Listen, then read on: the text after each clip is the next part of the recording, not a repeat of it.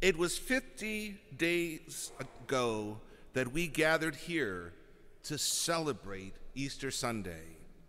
We remembered how Jesus, after being put to death on the cross, rose from the dead. We told the stories of the women who found the tomb empty and the angels who announced that he had risen. Though the apostles locked themselves behind closed doors out of fear of the Jews, Jesus appeared in their midst, showing them that he was very much alive.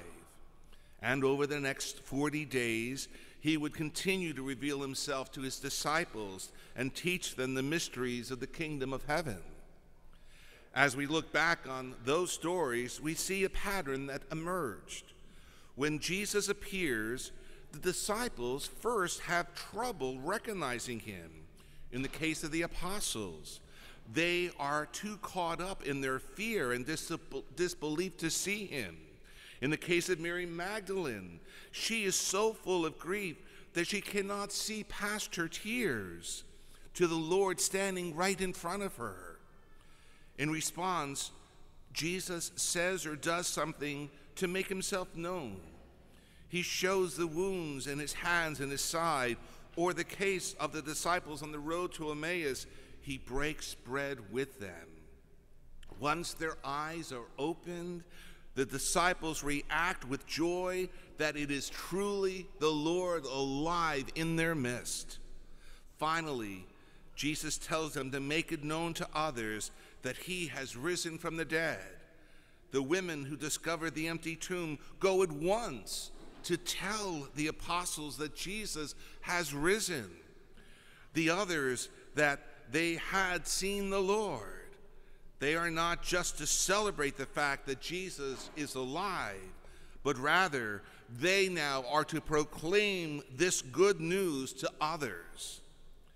We gather today because in the 2,000 years since Jesus rose from the dead, people of faith had been proclaiming the good news.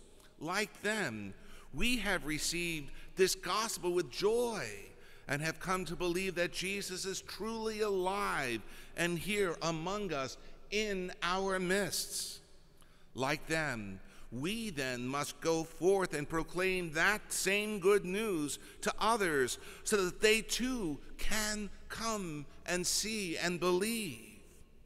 Like those first disciples on Easter Sunday, we may have many obstacles to believing that Jesus is alive and to sharing that good news with others. Like Mary Magdalene, we may be so caught up in grief and sadness that we cannot see Jesus standing by our side. Like the disciples on the road to Emmaus, we may be so caught up in the anguish over the bad news we see all around us that we cannot believe in the good news that Jesus has conquered evil once and for all. And like the apostles, we may be so afraid of failure, persecution, or our own weaknesses that we cannot go beyond the walls of our fears to witness our faith to others. Jesus understands our grief, our anguish, and our fears. That is why he has not only commanded us to go out and tell the good news that he is alive, but he has also given us the power to do precisely that. He has given us something greater than our fears, greater than our weaknesses, and greater than our sinfulness. He has given us a force. He has given us a power for good that no force for evil can ever withstand. My friends, that is the tremendous gift of the Holy Spirit. St. Luke gives us a moving account of the power of the Holy Spirit in today's first reading. With the force of a hurricane, the Holy Spirit fills the place where the apostles and the others are staying, the same place they had been hiding in out of fear. Then the Spirit came to rest on each of them in tongues of flames. Each of them responds with ecstatic joy to the gift that they have received of the Spirit. They proclaim God's praises so loudly that people hear them in the streets and gather around to see what is taking place in that upper room. Though they are from many different countries, they hear the apostles speaking in their own native tongues. What is happening? The Holy Spirit is overcoming every obstacle the apostles have to proclaiming the good news. The Holy Spirit is overcoming their fear by giving them a joy so great that they cannot contain it. They cannot keep it to themselves. The Holy Spirit is overcoming their grief by putting within their hearts a love for God which can never be taken from them. The Holy Spirit is overcoming even the obstacles of language by making their words understandable by foreigners. With the Holy Spirit powering them, the apostles now can spread the good news that Jesus is alive through all the world. And the same, my friends, is true of us. That same Spirit which came upon the apostles and Mary on that first Pentecost Sunday with such power has been given to us through the Holy Sacrament of baptism and confirmation.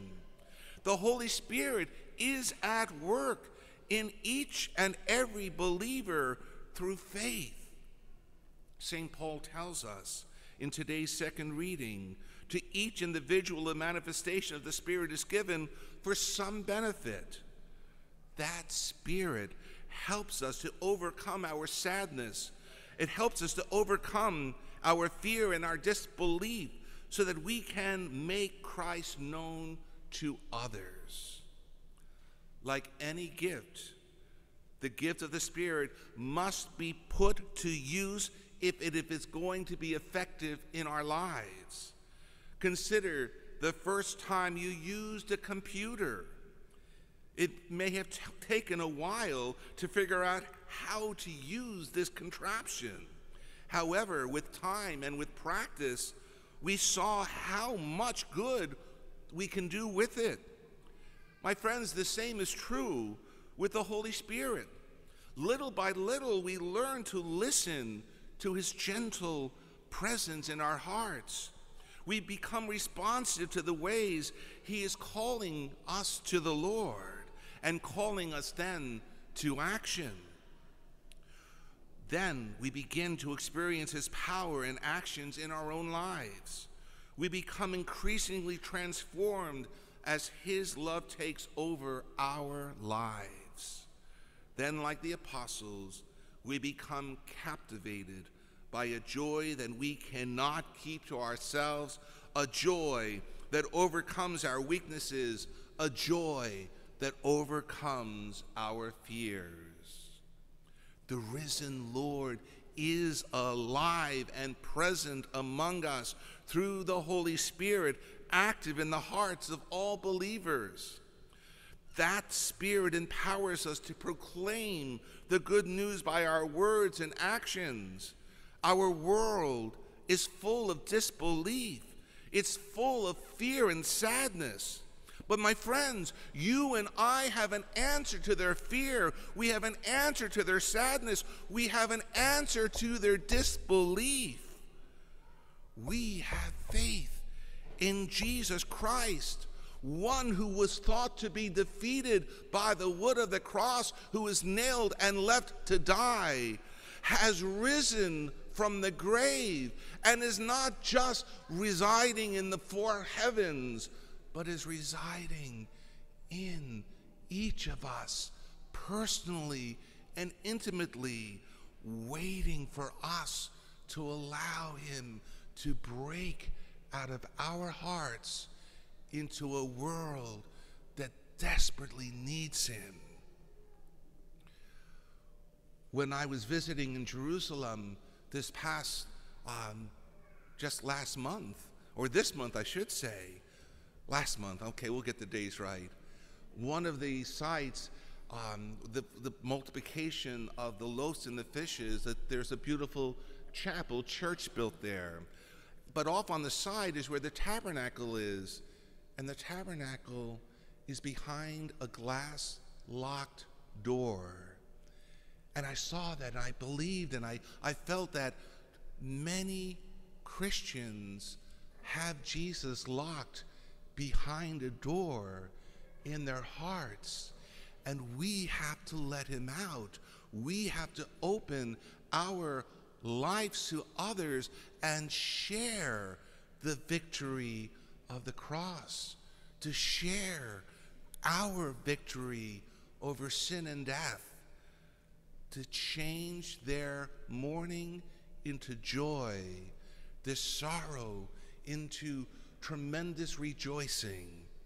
My friends, the Holy Spirit is alive and active, but needs us to cooperate with him. He needs us to open wide our lives, open wide our hearts, allowing his transforming power not only to change us, but to allow us to change the face of the earth, one soul at a time, as we give glory to God by our lives.